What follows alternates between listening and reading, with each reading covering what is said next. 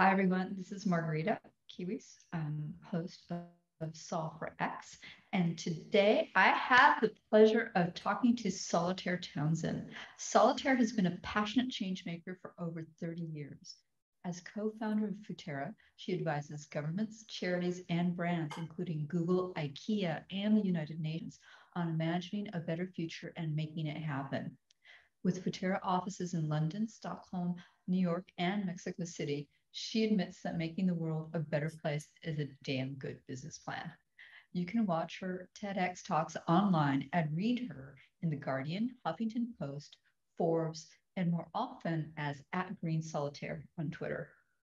Solitaire was named Ethical Entrepreneur of the Year in 2008 and more recently was chair of the UK Green Energy Scheme, a member of the United Nations Sustainable Lifestyles Task Force, and a London leader for sustainability. Her new book, The Happy Hero, How to Change Your Life by Changing the World, is out now. Welcome, Solitaire. Okay, so thank you for a wonderful introduction. Thank you so much. I've been waiting for almost a year to talk to you. I saw your Forbes piece on why you need to redefine your ESG goals around justice, and it just blew me away. My interns, my colleagues, within Peace Innovation, we've been trying to articulate the connection between ESG and peace for a couple of years now. Tell me what compelled you to put this together. You've been working in this space for decades. What can you teach us from your experience? And especially because peace and environment, peace and sustainability aren't mutually exclusive. How you put that together? Well, first of all, Margaret, thank you so much for the chance to talk about it. It's lovely to be here and to be able to talk to people. I actually feel a little bit embarrassed it took me so long to write that article, because this has been something which has been part of my heart, part of my drive and my passion for change, actually for 30 years. So I became a campaigner in my teens when I was about 13, and I was drawn into this world because I lived in social housing in a quite deprived area when I was a teenager, and a nuclear waste company announced plans to create a nuclear waste storage facility, otherwise known as a nuclear dump, in my local area. Primarily because it was a rundown area and there wasn't a thought that there would be much, shall we say, community pushback from it.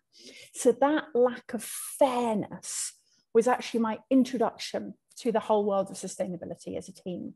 The fact that those social deprivation issues and environmental destruction came hand in hand so much was my very early experience. Then, of course, I did a master's degree in sustainability. I've worked in it for years, and these things are, separate reports, separate documents, separate UN agencies, and I sort of followed along with that. That we have environmental issues and environmental governance, climate change management, etc. over here, and we have social issues, poverty, justice issues over here. Over the last few years, that language has, and of course with the concept of sustainable development itself, has been coming together. And so many people from NGOs to governments to individuals have been trying to push it together to make it very clear that peace, climate change, environment, society are all the same thing. It's all the same fight. With the Sustainable Development Goals, actually that became very clear. We have Sustainable Development Goals for environment and for society, but they're all in there. Although they're not crossing over. There isn't an environmental justice or an intersectional sustainability SDG. And finally, this year for me, when all of my clients, and these are some of the biggest businesses in the world, were putting together their 2030 targets, 2020, 2021, this is when everyone comes out with their 2030 targets. This is the decisive decade, the big decade for climate change. I just couldn't bear it anymore. It's, whilst watching and participating in the Black Lives Matter conversation, which was happening around the world, whilst working with people from the most affected people and areas on climate change around the world, whilst working on the net zero commitments which are coming up. It's all one thing in my head. So I tried to write it down. And that's 30 years of pressure, 30 years of following the protocol of treating these things differently, finally in this year came to a head, and I just couldn't bear it anymore. They are the same thing. Yes. I am heartened that it took you 30 years. Certainly, what I've been told often in academia, it's because I'm like I'm affiliated with academia, but I'm not a PhD. But what I'm told is that why does things take so long in academia is because you have to sit with the problem for a long time. As you have sat with this problem and you have to sit with the challenges, you start going down a path of this hypothesis and you go like, no, that wasn't quite right, back up. Okay, it's almost like you're trying to map the terrain with a flashlight. Yeah. And it happens incrementally, but gradually you can see the picture of the terrain, and then you can begin to label it, and then you say, oh, that's what it is, because you've mapped it. But when you're starting out, you don't have a map, so it's hard to articulate where you are, right? And so it sounds like you've done this for 30 years. You've been mapping this terrain and understanding all the different aspects of the system, and you came in through one door, and now you go like, okay, I've been around long enough that I can actually see the big picture. And because Futerra serves so many clients, we work, as you said, with everyone from Google to Earth Justice, from Formula One to WWF. I have very, should we say, portfolio days. So I have an hour where I'll be talking to a client about gender justice and about trying to end street harassment of women. And then the next hour, I'll be talking about climate change, and I'll be talking about the impact of climate change on the most affected people in areas. And then I will have an hour talking about young people and engaging young people in social change, an hour about recycling, an hour about BIPOC artists in the environment movement. So in some ways, at the end of my day, I have had a day which overall has been very integrated, where social and environmental issues, where peace, where justice, where biodiversity and climate change have all factored. They've just factored in separate little meetings. So I already was living, in many ways, a very integrated, full scope professional life working on these issues. It just that the meeting about women's street harassment and the meeting about climate change weren't the same meeting, and increasingly they are, and not entirely and not all the time, and it's not always possible, but increasingly these issues are being discussed together. And I think the terminology matters, the words matter. So what I've had a lot of people speak back to me about that article is ESJ, environmental social justice, and how particularly that word justice is a word that I heard in all those meetings. I had justice around climate change, around biodiversity, around environmental issues, and I had justice around peace, around social issues, and particularly around human rights. And so that's a word that is very familiar in the mouths of all people who are trying to make change. And so for me, that's the word that brings all of this together and sort of gives us our jumping off place to being able to talk about this incredibly complex, compound of issues which we're trying to solve at once. Absolutely. I want your job. I'm like that. There is a power in providing the service that you do, because what I see in my work is that there are so many silos. When I work with corporates, when I work with academics, when I work with schools, everyone is so siloed in their domain. And certainly in academia, we talk about how can we promote interdisciplinary research. When I would work with corporations, they're going like, how do we bring innovation in, but we don't want to bring any new people in, and blah, blah, blah. And so very we're not only racially segregated or class segregated, we're also domain segregated. Yeah. And And so you have this interesting position in the ecosystem where you are you're the nexus, you're the intersection point. Like you are the intersectionality. Well, that's quite a responsibility. To all the sectors. You get to talk to all the sectors, right? And they talk to you, and then you are the link in that social network to connect. Because, you know, 1 hour you talk to this side, the other time you talk to that side, and then the next day you can say, look, and then you can bring those insights that they can't get where they sit in the system.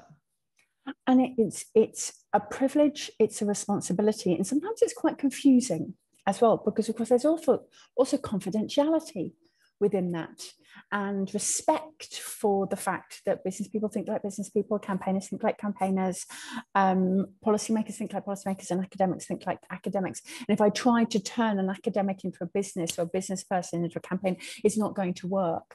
So I hesitate to use this word because it's taking a turn, particularly from Black, Indigenous people of colour.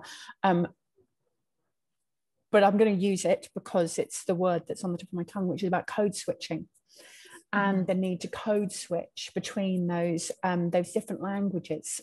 And in fact, actually, perhaps, in fact, just occurring to me on this call, perhaps the fact that code switching is not always a healthy or productive way for Black, Indigenous people of colour to operate, and is expected and perhaps shouldn't be expected. Perhaps code switching in sustainability shouldn't either. I've got some great advisors who are really helping me open my eyes to the role that as a white woman I have as a pivot in so many of these conversations. I'm going to ask them to talk to me more about that.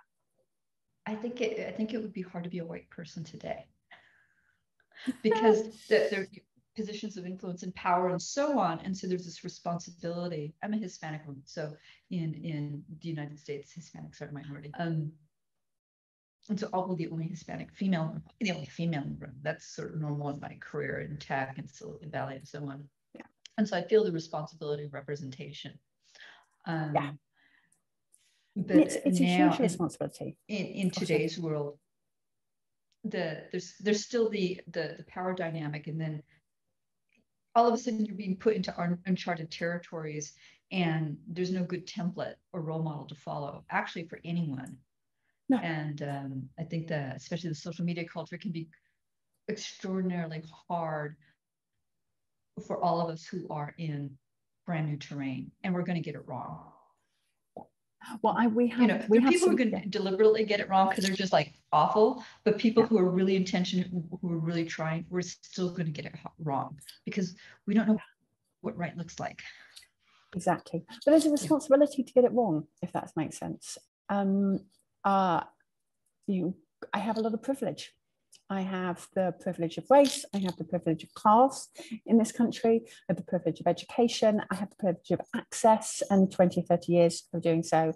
I'm extremely aware of the fact that, particularly on the environmental side of what we do, environmental sustainability is nowhere near as diverse in terms of those who are able to have a full-time paid job. There's huge numbers of people around the world who are campaigners and who are individuals and who are moms and dads who are passionate change makers on this, but don't have a salary working on it. But in terms of salaried roles in sustainability, there is a very serious diversity problem. And that is a problem morally.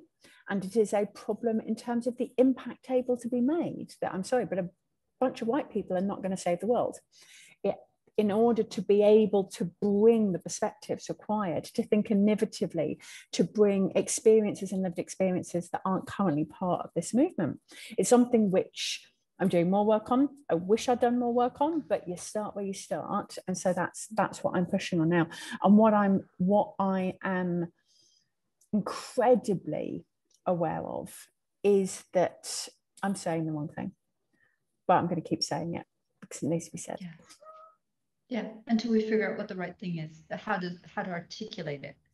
Exactly, and every day someone explains generationally to me. Yeah, generationally. It's, oh my God, it's like, wait a minute, I'm an OG Chicano Latina, and it's like, what? And I got to part my hair in the middle now. What?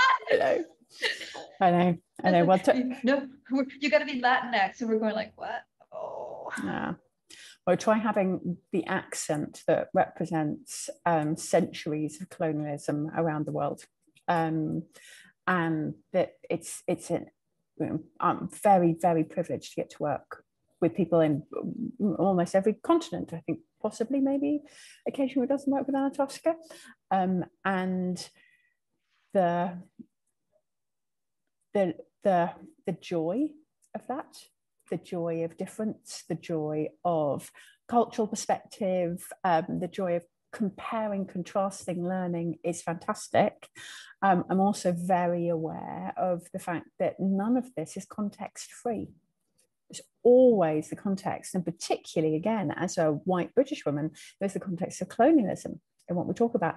And these kind of words, being able to talk about the context of colonialism in a climate conversation is necessary.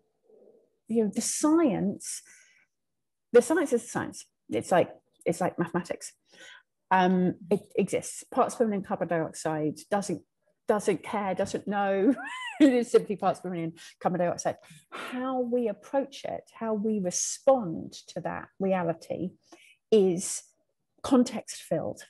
Absolutely context filled, and we can't unpick that. And I think, again, one of the ways in which we're going to be able to come to a justice agenda, to an ESJ, environmental social justice agenda, is by having these conversations, acknowledging these realities, bringing it into the room, rather than pretending that it's not the case. And maybe that's quite a lot to carry, because you're having to carry context, you're having to learn new language, you're having to think before you speak, whilst trying to fight this challenging, huge, absolutely on its own timescale problems.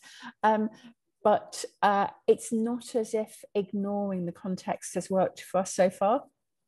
So maybe actually bringing the context into the room is what's going to accelerate sustainable change. Maybe talking about colonialism, talking about race, talking about gender, disability, LGBT+, talking about poverty when we have these conversations, and exclusion. Maybe actually those are the conversations which are going to move us faster than just talking about the science has managed to do up until now. Absolutely. The Langdon Winter wrote a paper called "Do Artifacts Have Politics?" I don't know if you're familiar with it. Oh, no. Oh, you should Google it. It's great. And he wrote it, let me see, on the Google machine. And I remember reading that, "Do politics have artifacts?" And I was sending that to people around. I mean, of course, I discovered it like, decades after it was written. And it was like in the late 70s, early 80s. And he was talking about how everything that's built has something political built in it. And like, we're not even aware. So he was talking about how Robert Moses, who was like this grand city planner in New York, and he was responsible for the destruction of a lot of ethnic communities in New York. And said like, okay, we got to get rid of them, and we're going to create these parkways, and this master planner, right? And how he built these overpasses where they were too low for public buses to pass under. Oh, right? And so, how you drive around and you see a parkway, and then there's this overpass that says, you must be, this is what the height, and you have to be able to clear that. And you don't think about it much, except like, I might see them and I go, well, that's kind of odd. It must have been built in the days before the trucks were really high or something. Yeah. And it turned out that that was a political decision to keep low-income people out of higher-income communities, because they rode the buses. And if the buses couldn't get through, that was a structural barrier to keep poor people out of those communities.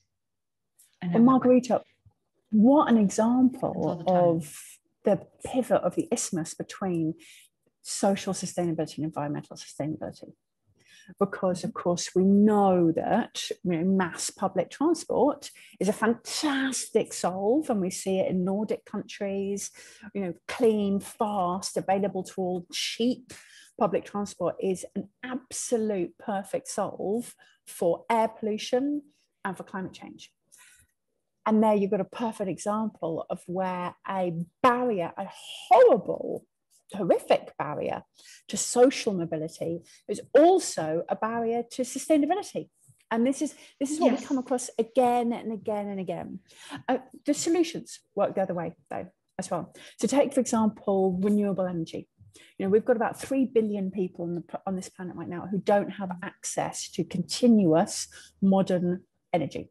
And they can't turn the lights on. The electricity is actually unthinkable in 2021 that so many of our fellow human beings don't have access to that.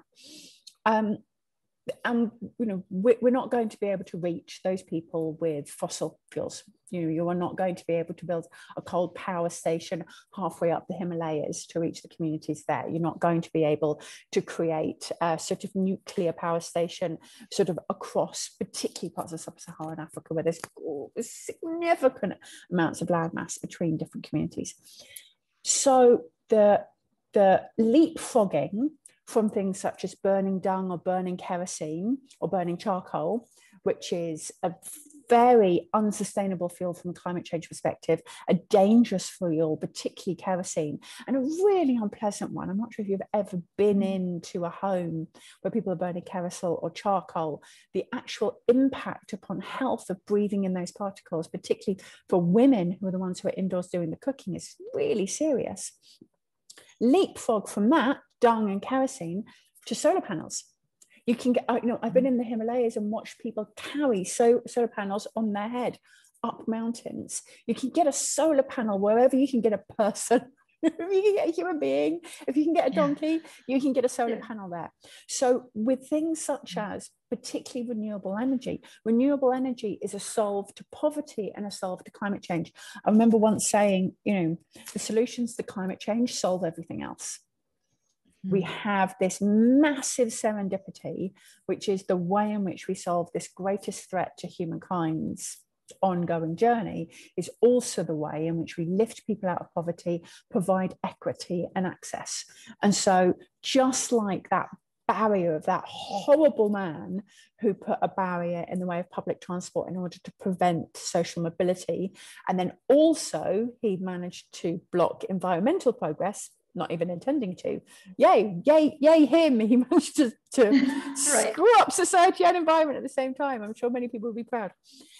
The opposite is also true, that the solutions, the environmental solutions, tend to also come with social solutions, and the social solutions tend to be more environmentally friendly. So if we could just get that in our head and not think about these things as being competing or even separate, but actually you solve them in the same way, and a solar panel is a perfect example of that, then I think we're really onto something. And it's where you start getting these sort of economies of scale and this zeitgeist solutions and these extraordinary answers that weren't thought of before when people were thinking about these things in silos. So how can we create the iPhone of sustainability?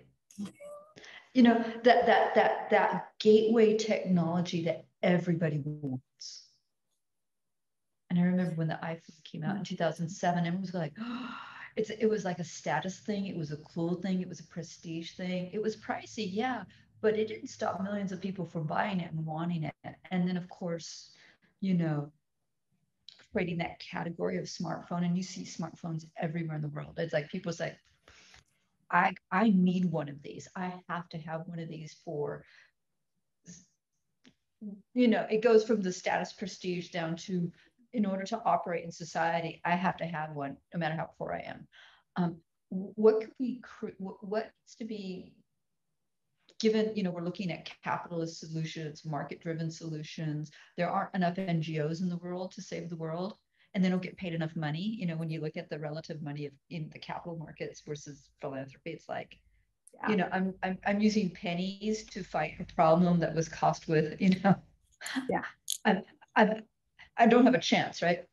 So where you sit, what do you see as the market opportunities? Because to your earlier point that there aren't enough careers in sustainability. How do we make it so people can make a good living Yeah. saving the planet? Well, I think that there are an enormous number of people who already are. So there's a charity that I'm involved with called the Ashtons, and they are an innovation charity, and they focus on sustainable energy around the world. And particularly, they look at small scale solar. So small scale solar. Small scale solar is the kind of thing which particularly those of us who already got lights that turn on think sounds like fun and like a nice addition, and or a few solar panels. It is an absolute top desirable consumer product in many places in the world, because if you've got that iPhone, you've got to be able to charge it. And if you do not have an electrical grid in your village, in your town, often in the low quality housing that maybe you have access to, then actually the only way you're going to charge up that smartphone is with a solar panel. So small scale solar is absolutely, for so many people around the world, the most desirable consumer product. The other, of course, really simply, is a sustainable cook stove.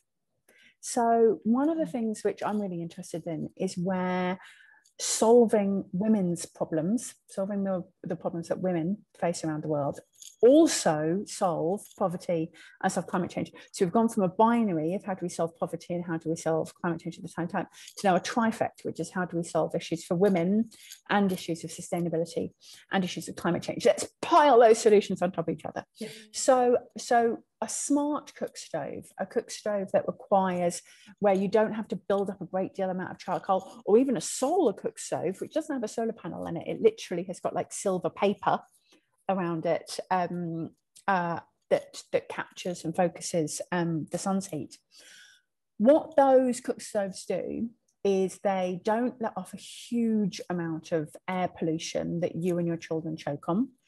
They cook which means you're healthier. They don't smell, which means your husband is prepared to come into the house whilst you're cooking. And they cook really quickly, which means actually a great deal more of your day is free and open up for you to work, teach your children, do more chores, gossip with your friends, whatever it may be. In fact, when as part of the Ashtons, really had the luck to interview a lot of the women who are making and selling these, and they said actually the number one reason why people like it is because it's improved their marriage. Because actually the husbands don't stay outside because they don't like the smell, they will actually come inside. And so something like a cook stove, sometimes these are things are made out of the absolute basics. A little bit of clay is often all it takes. And you now have got like cook stove entrepreneurs across the world who are mass producing and selling these, often village by village, town by town, and they're fascinating to watch. And again, it's something which, sitting here in our incredible privilege, we're not aware of, because I've got a microwave over there that I can flick on. But for that 3 billion human beings who don't necessarily have access to what we have access to, this is the most desirable product that you could have. And so it's around, I think sometimes it's around redefining what we see as a desirable product. Is a desirable product in a big package which you pull off and it's the latest one that you haven't had for, that nobody else has got, you queued up to get from the store or what have you?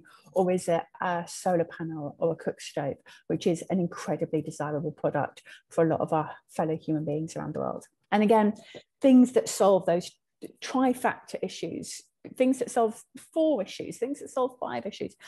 Human beings are incredibly inventive. And how do we find those fixes, those fixes? Because if something fixes a real life problem, like your husband won't come indoors whilst you're cooking, that's what's going to get people to buy. Not buy this cook stove because it'll save the world. It's like, buy this cook stove because it doesn't smell and it'll improve your marriage. That's a marketing message.